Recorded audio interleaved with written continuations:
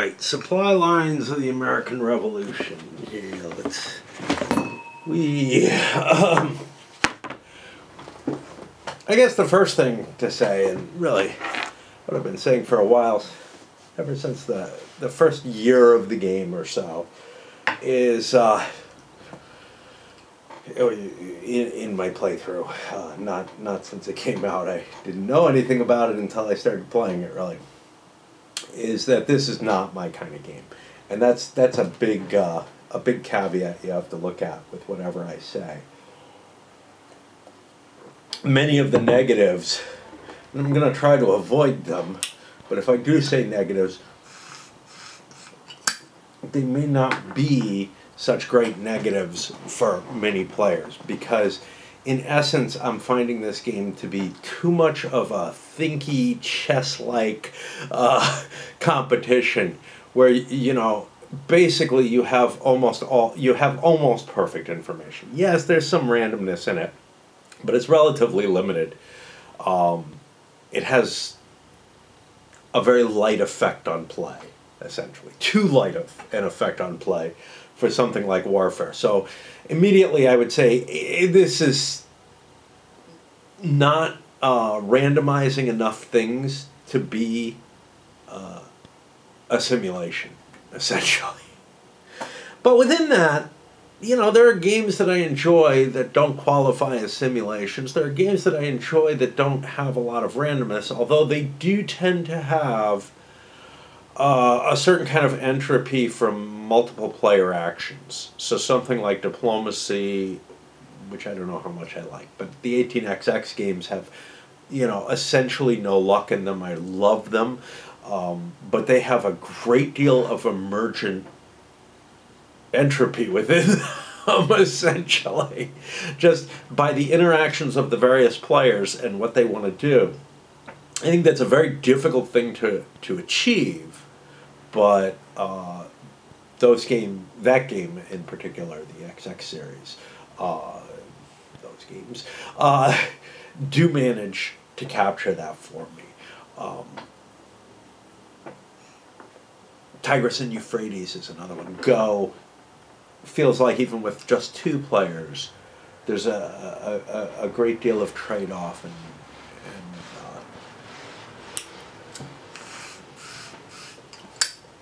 an entropy of play. Okay. With this one, though, I felt myself just being annoyed by what was required to play well, which is a lot of counting of spaces and projecting a couple of turns in advance what would happen instead of being able to... So, like... I'm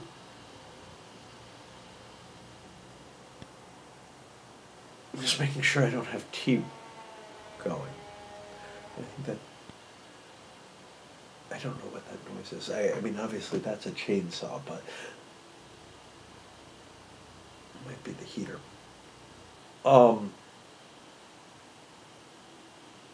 Anyhow, I'm getting too easily distracted here. This one I felt was of a type of sort of reminded me of the geometry that kind of irritated me when I was playing Afrika Korps.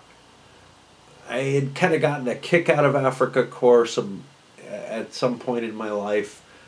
Not early on, but also not the last time I played it, where I thought, it's kind of a cool game.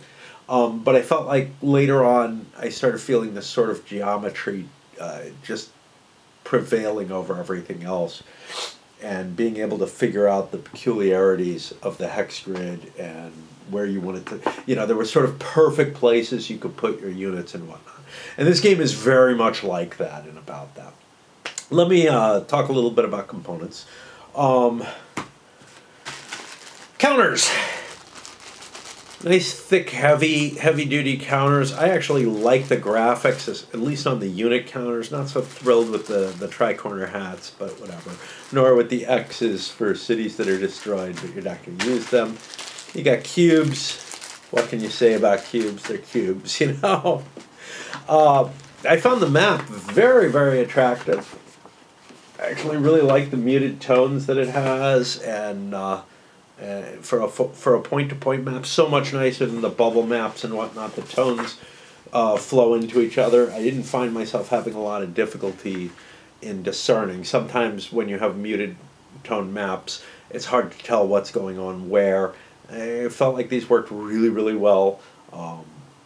They didn't blend into the background too much. Not that thrilled with the dice, but whatever, they're dice. They're not what I would have chosen to put in. I would have put smaller dice in. I'm not a big fan of big dice,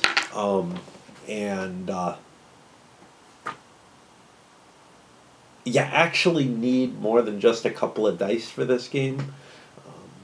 I found myself having to pull. Well, one factor about these dice, which I mentioned early on, is that there really should be two colors, because there's a competitive die-off in each turn to see who gets the initiative, and you really kind of have to be able to discern between the two players. Sure, if we're sitting across the table from each other and we each roll a die, we can tell the difference between them. But maybe they bump together, or maybe, like me, you're trying to play this solitaire. I think this is not a great choice for a game to try to play solitaire.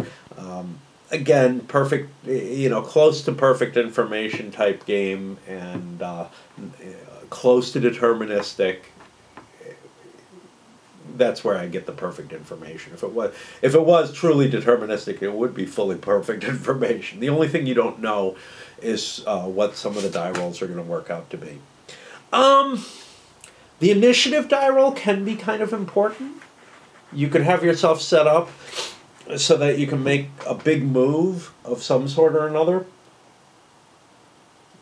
and that the order of play is going to be very important. I didn't really see anything like that during my play, but I can imagine it as being the case. But the combat die rolls feel like they're really not terribly important.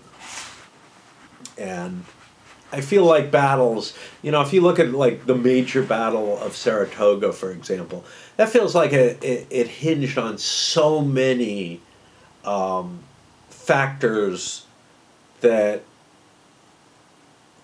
were unknown and could not be accounted for in terms of leadership quality and all kind of stuff like that.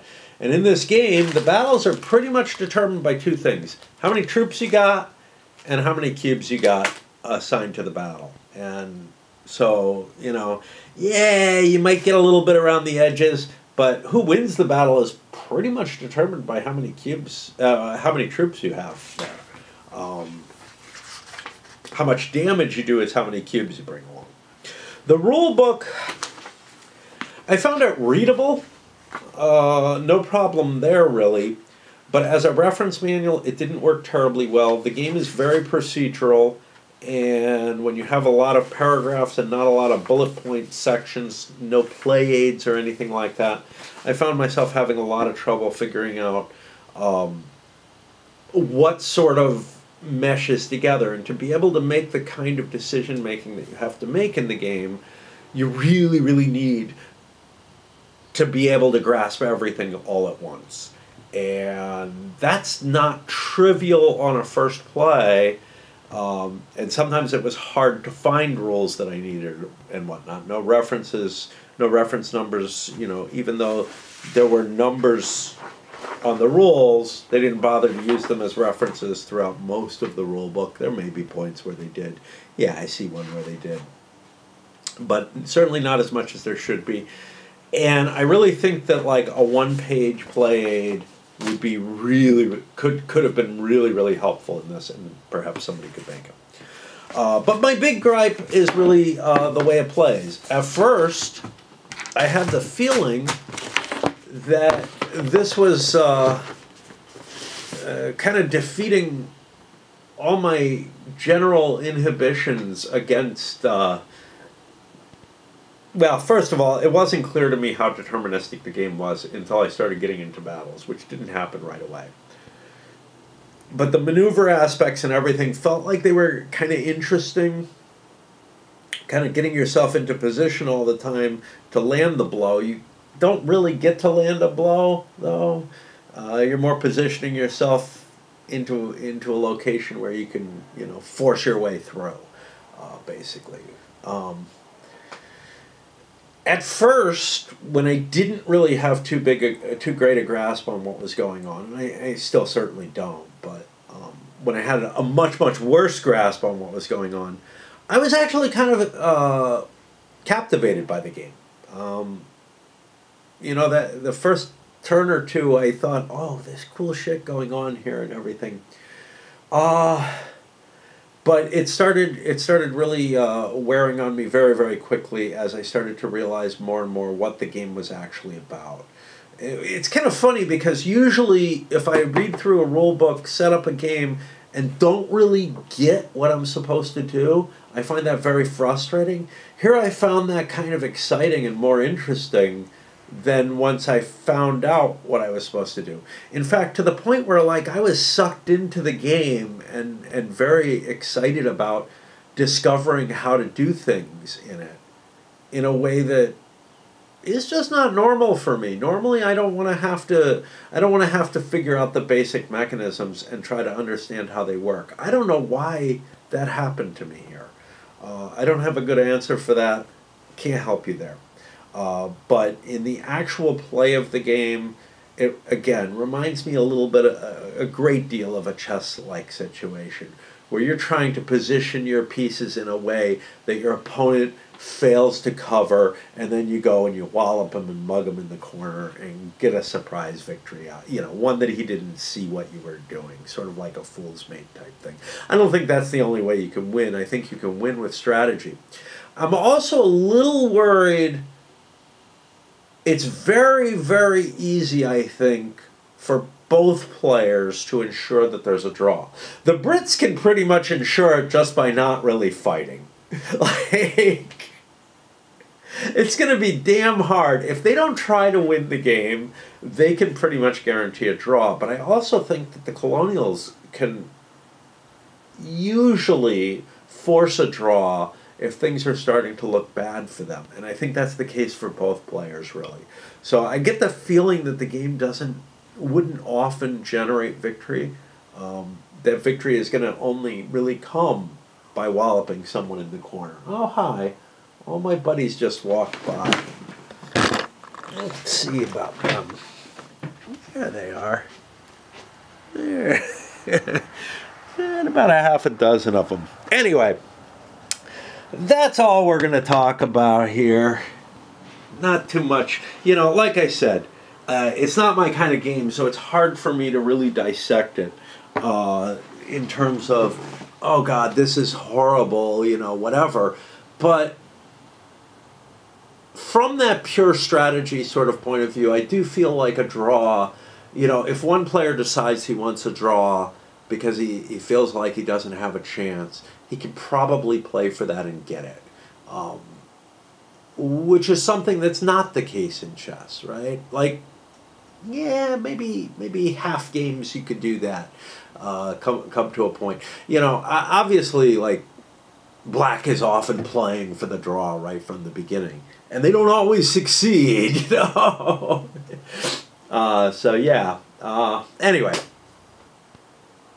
not that I'm a competitive chess player either. This is one of those. Yeah, it was kind of interesting to explore it for the first hour or so that I played. Now, obviously, it's meant to be a fairly short playing game, a couple hours or whatever. And I think it would appeal to players who like, maybe some smaller, like the Ancient Battles Deluxe kind of hit me with the same kind of, it hits, certain aspects of this. You can figure out what you need to do and just kind of do it and beat your opponent just by playing the game better. The difference here is I don't feel like this is not just that this isn't a great simulation, but also that the historical basis of some of the stuff that's going on and whatnot doesn't feel absolutely correct to me either. Which, at least in Ancient Battles Deluxe, I felt like the battles worked out in a believable fashion. Here, the results that I'm getting, yeah, they just don't feel right. Like the fact that one that I pick on late in the game in the playthrough is that, oh look, the U.S. produced all the armaments that they could. You know, the colonials produced all the armaments that they could within the colonies. That means the Brits can't ship any ammo, you know, which really handcuffed them and cost them a turn's worth of combat. Yeah. Anyway, that's that.